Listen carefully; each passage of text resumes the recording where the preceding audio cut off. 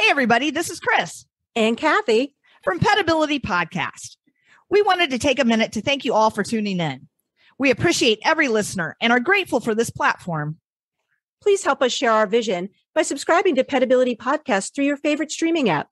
Subscribe to our YouTube channel at PetAbility Podcast and share our content on social media. You can also support the show by making a donation. Simply go to our website at petabilitypodcast.buzzsprout.com and click on the heart symbol at the top of the page. Thanks for listening. We hope you enjoy the show.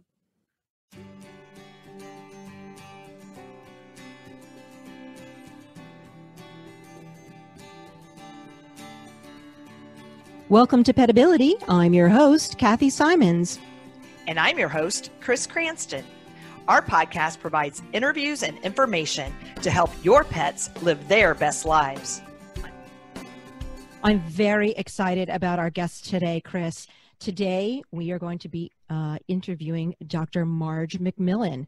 Dr. McMillan is a graduate of The Ohio State University. She is also a board-certified radiologist. When I met Dr. McMillan many years ago, she was the head of the radiology and nuclear medicine department at Angel Animal Medical Center. Very exciting times for us there in the mid-'80s at Angel, as Dr. McMillan started the first nuclear medicine program for the treatment of hyperthyroid cats with I-131 radioactive isotopes. So it was very exciting times. Dr. McMillan is also a certified canine rehabilitation practitioner. She has a special interest in avian medicine and has been a pioneer in this field for over 30 years. She's the owner of the Windhaber Veterinary Center, FYI, one of the first women-owned practices in Massachusetts, and the Sterling Impression Animal Rehabilitation Center as well. So welcome, Dr. McMillan. Thank you for joining us. Thank you for having me. Thanks for joining us, Dr. McMillan. I'm excited to talk to you today about birds because, as you know, birds are one of my most favorite topics. I love working with them, and I love I love what they represent, this sort of freedom and this intelligence. And when I was getting ready to talk to you about birds today, I looked up to see how popular they were, and they are the third most popular pet in the United States. And so my first question for you, Dr. McMillan, is what do you think attracts people to having birds as pets? Well, I think there are several things that attract people. First of all, their beauty.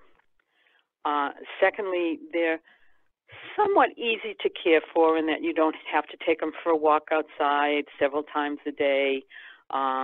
So if you live in an apartment or you have a busy schedule, they're relatively easy.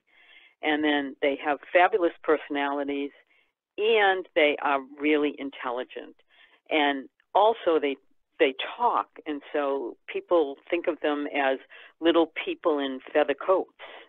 And so they make great friends and companions, and the reward with them is unbelievable. I would agree. Well, I have to interject here because, true confessions, I don't know much about birds, but I do know, as you said, that I really enjoy looking at them because they are so beautiful and majestic. So both in the wild, you know, I have a hawk that flies above my house on a regular basis, and it'll just stop me in my tracks. Or I have several cardinals that hang around, and I think they're just beautiful, you know, so colorful and such, quite fascinating. But for me, if I were to own a bird, I think I would be a little bit intimidated because I don't like anything that is somewhat unpredictable. So for that reason, it's a little bit scary, because they fly around and they're fast and they have strong beaks. So I just had to get that out there. But I am also thrilled that you're here to maybe allay some of my fears through learning more about birds. And so I really appreciate you being on our show as a guest. And well, thank you. And I think, because they can fly, people think they have the upper hand.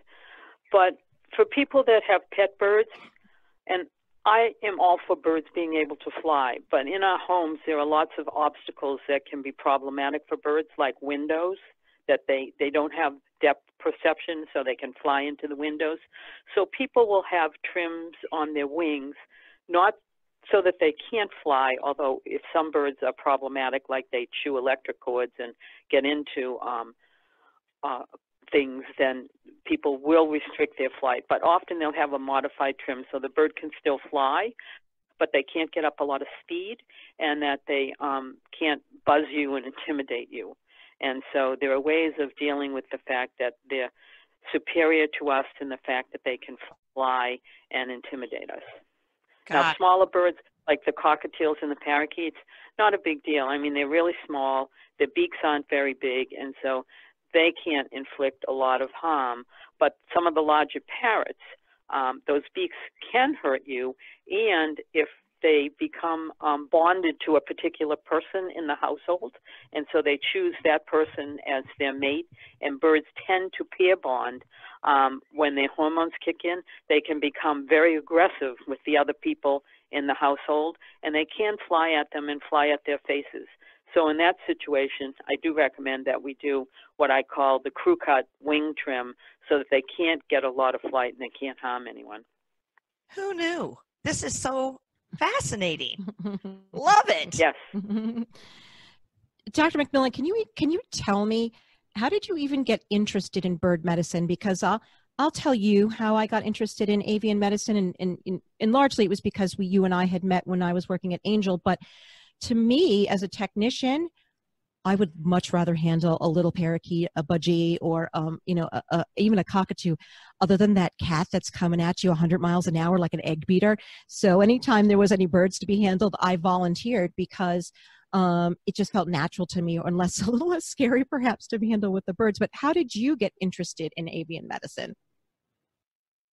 Well, I wanted to be a veterinarian from the time that I could say the word animal doctor.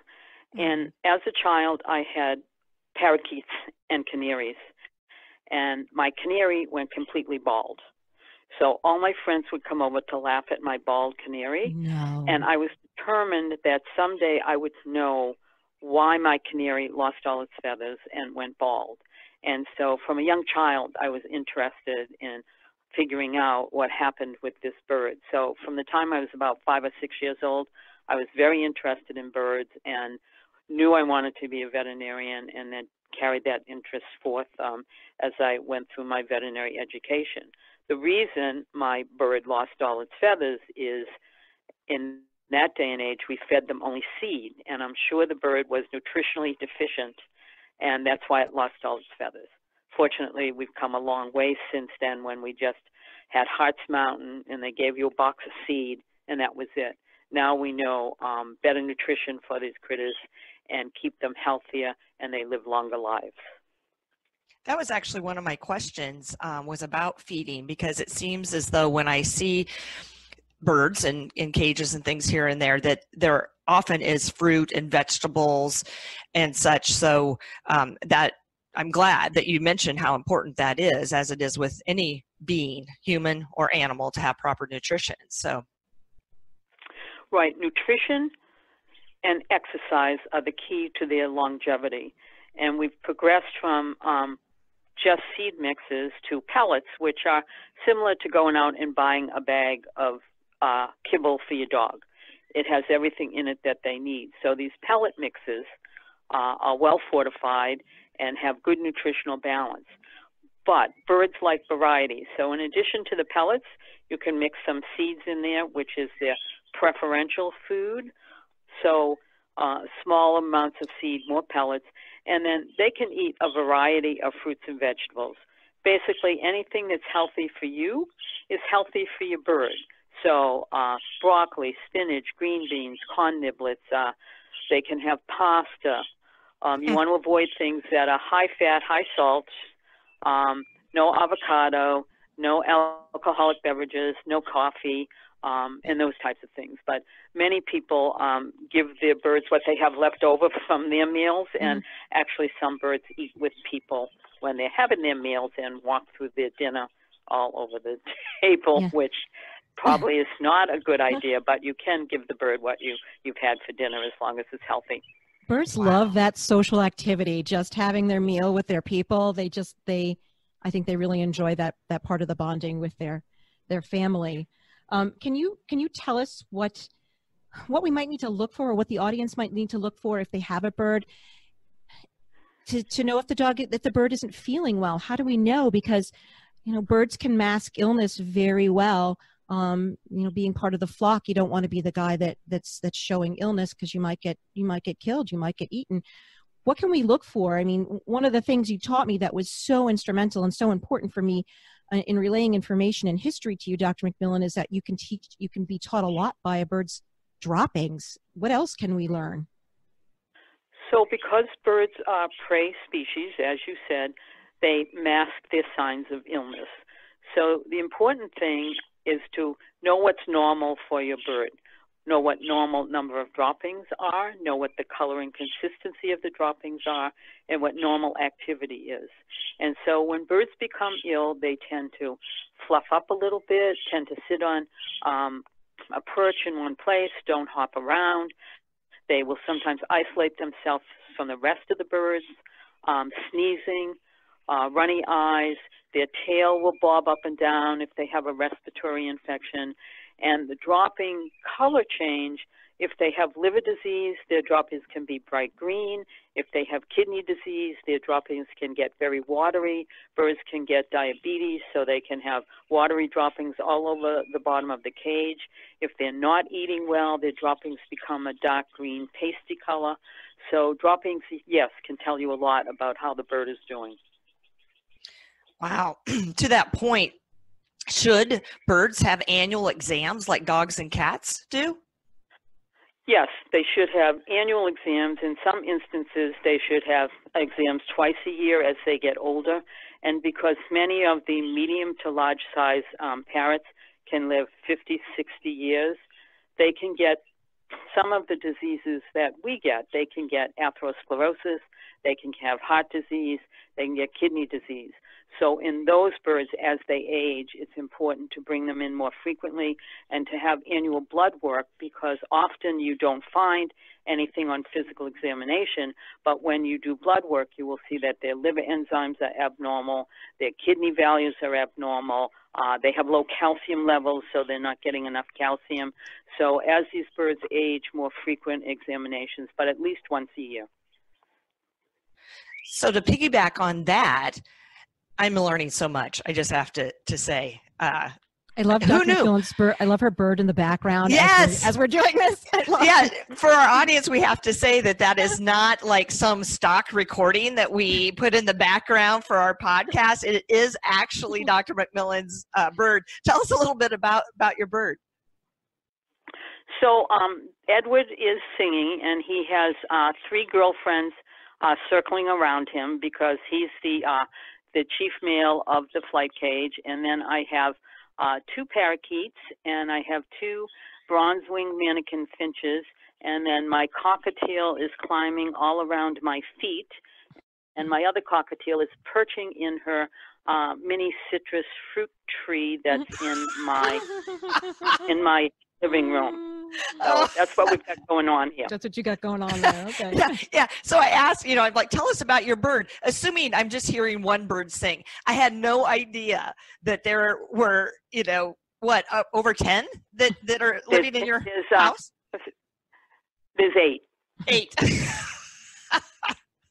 That's awesome. Oh, Chris, you would have loved her parakeet she had. I think he's since passed, Grover Cleveland. He was given up, I believe, because he only had one leg, but oh my God, what a character he was. Yeah, no, we had to amputate his leg because the leg band got too tight and caused his leg to die. Oh. And so we had to amputate his leg, and the people didn't want to do it, so I adopted him, and he was a real spirited little fella. He really was. Little Grover Cleveland. So I was just going to say that segues seamlessly into my next question. Sorry to interrupt you, Cathy, but I was just going to ask, like, in terms of injuries and things that can happen to birds in a physical way, neuromuscular, musculoskeletal, since Cathy and I and you, Dr. McMillan, are all rehabbers. Are there injuries and things like that they're predisposed to that bird owners should look for?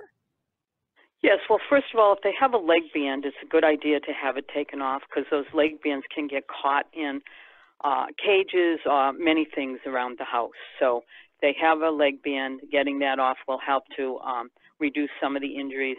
And then, of course, injuries from flying into objects like windows, broken legs, broken shoulders, head trauma. And then, of course, the birds of prey outside often will have injuries from flying into things, or they're shot by somebody. And so those birds outside get lots of injuries from hunters and things like that. Excuse me. Most of these injuries are treatable with cast splints. Sometimes we have to do surgery and run a pin to bring the bone fragments back into alignment. But many of them can be helped by physical therapy. And as these birds age, particularly the ones that lived up into their 50s and 60s, they get arthritis. And so they can have horrible arthritis in their feet and in their knees and in their hips. And those birds do great with physical therapy and laser and range of motion. And most of them, because they're pet birds, can easily be handled and easily treated with physical rehab. Wow. I was going to ask, like, what kind of physical therapy, because there's a plethora of choices, you know, many tools in our toolbox, but you spoke to that, the laser therapy, of course, and doing some manual exercises like range of motion. And Cathy, I think early on, when we were still working together at Sterling Impression, I remember you were giving a professional talk to an organization, and it involved rehabbing a bird, and you were using little washers as weights on the bird's wings to strengthen, strengthen the wing. Yeah. Yeah. And I would like to reiterate Dr. McMillan's point too, that birds are actually good candidates for physical therapy. And I think that oftentimes owners don't think that, but a lot of the things that we do in rehabilitation translates to the birds, the range of motion, even massaging, laser, things like that. So they, and being a two-legged creature, you know, when they stand all the time, and if you have an injury to one leg, then now you've got one leg to stand on, right? So if you have arthritic, you know, legs or arthritic wings, you know, those can be treated. And yes, I did treat a bird. This is one of my most favorite cases. This bird fractured her shoulder, and because it was fractured and the time frame that it was taken to heal, one of the biggest complications for her was that she had lost her balance over it, and she kept falling and cracking open her keel bone. So she kept she was not only injuring herself, not only injured herself, but kept re-injuring her keel bone. And so it was really important for us to get that muscle mass back, and that tone and the strength and the ability to balance for her was really key. And so to develop that strength in that wing, I just took a couple of washers and a little bit of vet wrap, and we, you know, wrapped it around the wing, and we practiced, you know, our flapping and our balancing, and she regained full range of motion in that wing.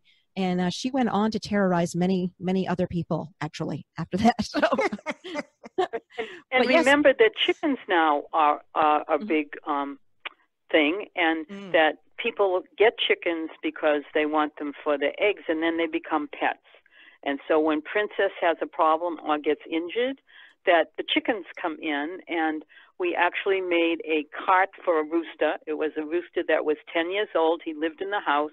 He developed paralysis, and we made a cart so that he could get around.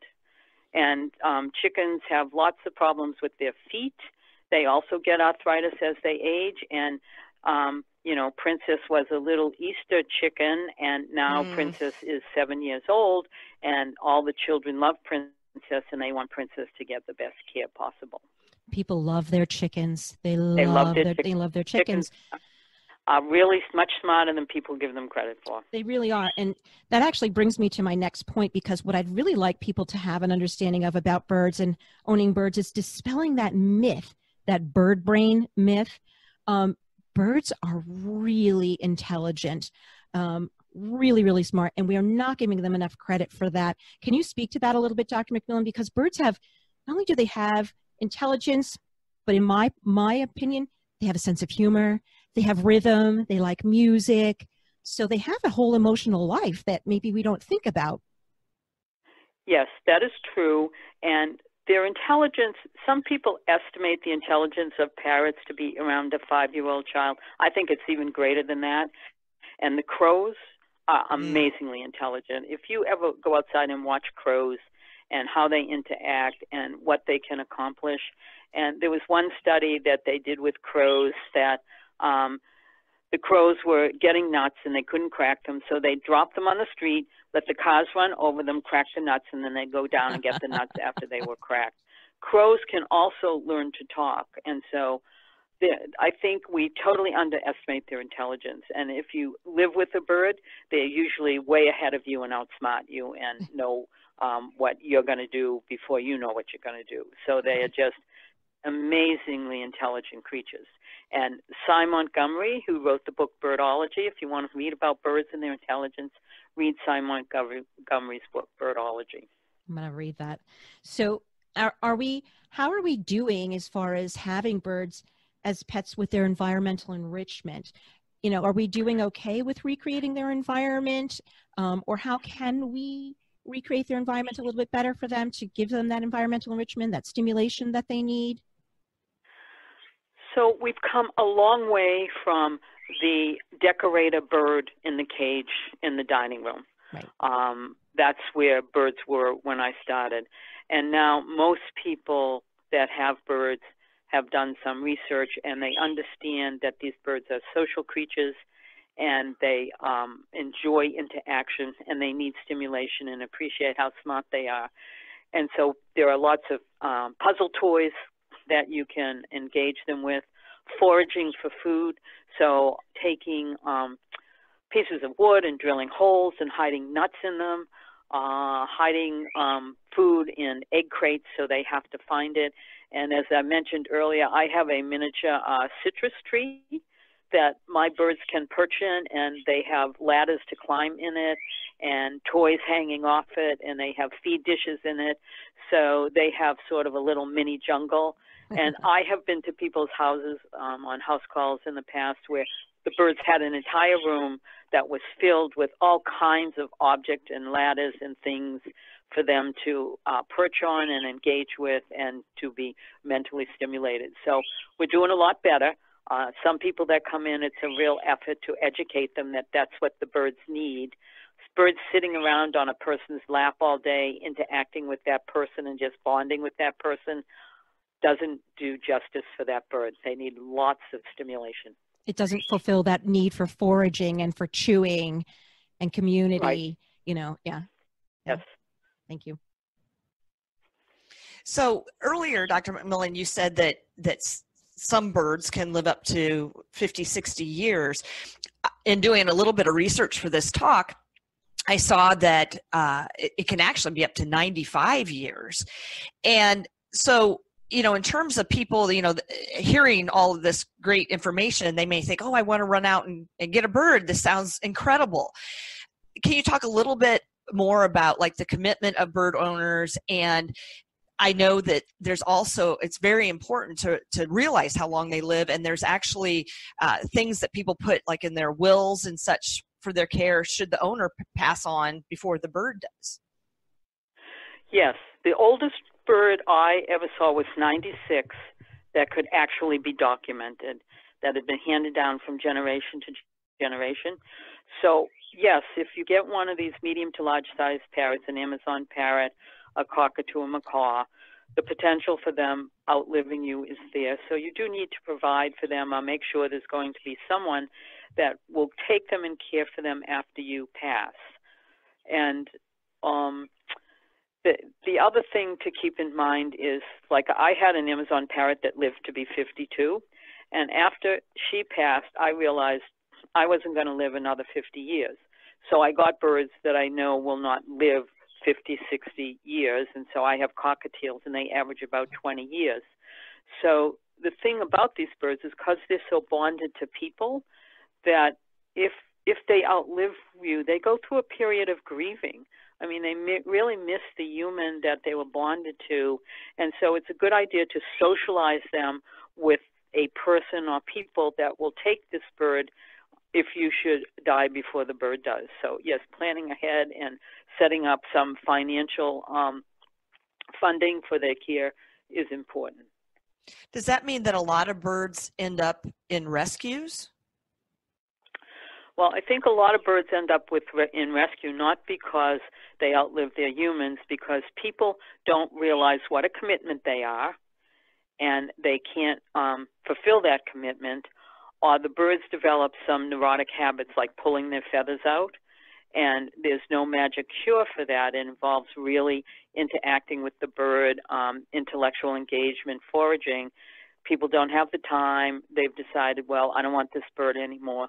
So a lot of them end up in rescue because of those things, not because their humans have died. Mm.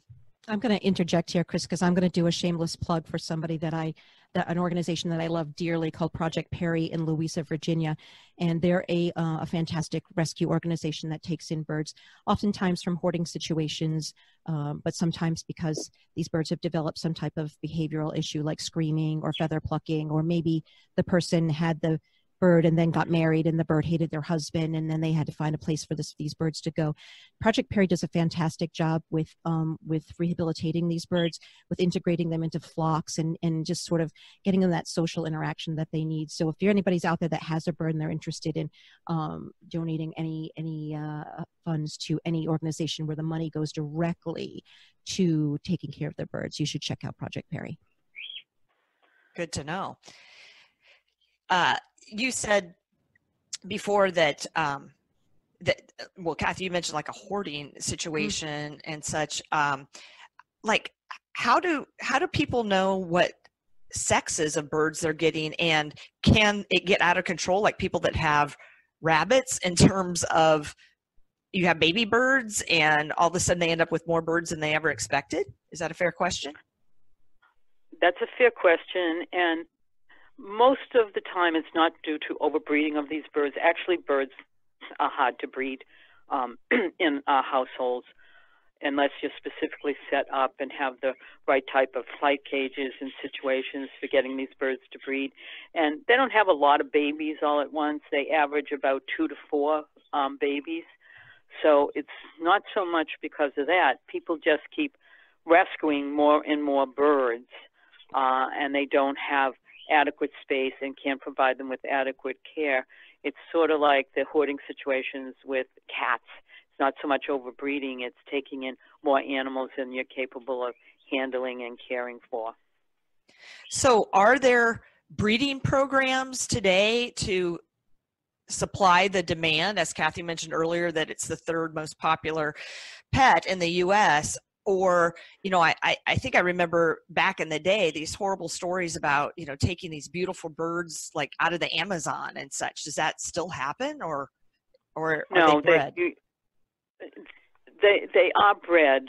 There are breeding facilities for raising these birds.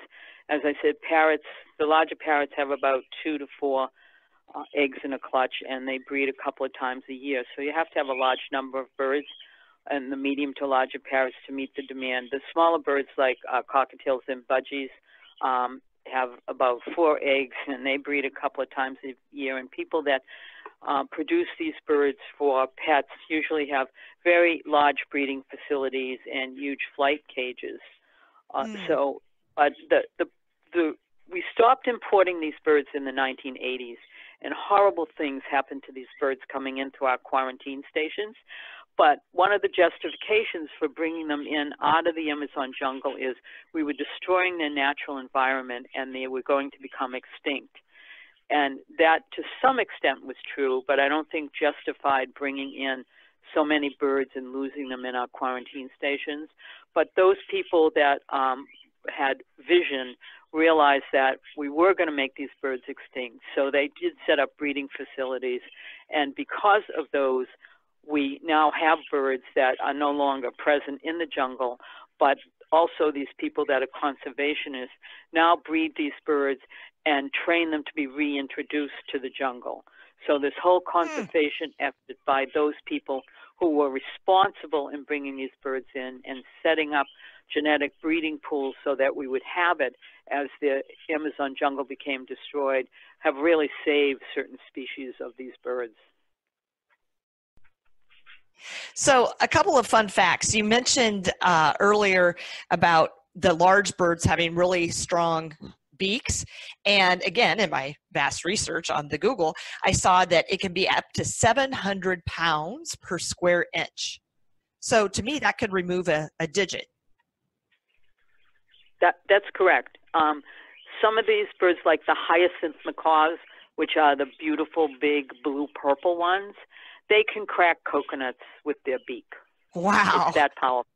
So yes, they can break a finger or remove it. I had one client who bred cockatoos, and he had the large cockatoos, the Moluccan, which are the salmon-colored crested ones. And one of his male breeding birds ripped his nose off. He had to have plastic surgery. Oh my God. Yeah. Well, and I was even reading too that some of the little birds, you know, it's kind of like per their body weight that they have. They were talking about in the Galapagos, there were these finches that their beak strength was 320 times their weight. Yes. Yep. So that's just crazy. Listen, if you've ever had a budgie grab you underneath the fingernail, I don't care who you are. You're crying. You're crying. And earlier too, you talked about, you know, people maybe getting birds because they live in an apartment and they have relatively easy care. But then we also talked about them ending up in maybe rescues and such. And one of the reasons that I've heard is because they are so loud, and you know they have this scream, and so people may get evicted from an apartment building. How loud can a bird scream? Oh, well, those are the larger birds. I mean, those are like the Amazons and the macaws and the cockatoos. It's pretty piercing. I mean, you can hear it many apartments down in an apartment complex or in a condo complex. However, you can, to some extent, train them out of that. You can click a train to get them to quiet down. But it is their natural instinct to scream and talk, usually early morning, late afternoon, bringing the sun up and bringing the sun down. So you can modify it a little bit, but you can't make it go away completely. So if you are in a situation like that, you certainly want to consider getting a smaller bird, like a cockatiel or a conure or a parakeet or finches. And, you know, we talked a lot about enrichment and keeping them stimulated, but I was also reading about the need to potentially cover the bird's cage because they also need restorative sleep, just like any other being. Yes. I cover my birds. I recommend that people cover their birds, but you need to be consistent in what you do. If you cover every night, cover every night. If you don't cover, don't cover. I think they do need a place where they can be away from us humans to recover and restore themselves. Some of these medium to smaller birds have these little sleeping nests called sleep buddies that they can crawl in.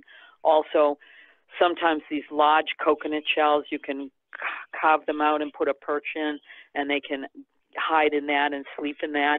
And the thing about birds that's interesting is they have hemispherical sleep, that one side of their brain sleeps and the other side is alert, and that's part of their nature as a prey species, that one side of their brain is alert, watching for predators, while the other side is asleep. So I think that's really fascinating. And they do need a way where they can be private and have some time away from us, because in their natural environment, they're cavity nesters. They nest in trees and dig out holes in trees to nest, many of them. And when they're in a cage, do they actually sleep on their perch, like standing up? They do. They sleep standing up on their perch. Huh, wow. Well, this has just been remarkable for me. You know, the bird novice. I have learned so much, as I'm sure our listeners are learning as well. And, you know, even for those that have cats and dogs and so forth, yeah, the more I think that we can learn about all the creatures that we share our lives with, the better. You know, it just helps us to become better human beings. Right, because their psychological and emotional life is an important part of their life, and that has been abbreviated for such a long time. You know, people think you just give them food and water and take them for a walk, and that's enough. It's not. every dog needs a job. Every bird needs something that they can engage in and forage for. Mm-hmm. Thank you. Yeah, I had lived with a bird for quite some time, and I would absolutely say that he was the superior brains of the operation. I mean, you know what I mean? Because he's smart, but trying to provide that environmental enrichment for him was key for him and his health and his longevity. So thank you, Dr. McMillan, for joining us, and thank you for enlightening our audience on birds and caring for birds. Can you please tell people where they can find you should they want or need their birds examined, or can they consult with you? Where can they find you? So you can find me perched in a large oak tree as you cross into Walpole. Great. Okay. All right. That's you? Okay, all right. When I'm not there, the Windhover Veterinary Center in Walpole, Mass. Okay. And do you have a way for people to consult with you via Skype, or should they not be in the Massachusetts area? Is that available for them as well? Yes, we do have Skype. You have to call the Windhover Veterinary Center, and then we will set up a Skyping appointment and Skype you in. Wonderful. Skype your bird in, too, okay? So bring your birds to that appointment, okay? Yep. Wow. All right. Thank you, Dr. McMillan. It was fantastic having you. Thanks for having me. It was fun. Thank you. Awesome. Thank you again. So check out Dr. McMillan at her website at windhovervet.com, WINDHOVER vet.com. There's lots of great information on that website, Chris, too, just about bird care in general. So even if you're just interested in learning a little bit more about birds, check out their website. You can get information there, or if you have a bird and you'd like to have a consultation with Dr. McMillan, you can find all of her information there on her website. Awesome. Thanks, Cathy. Thanks, Chris. Bye. See ya. Thank you for joining us. We hope you enjoyed our show. Follow us on Facebook or on Instagram at PetAbility Podcast. For more information about Cathy's books and living with blind dogs, please go to enableyourpet.com. Thank you, and please tune in next time.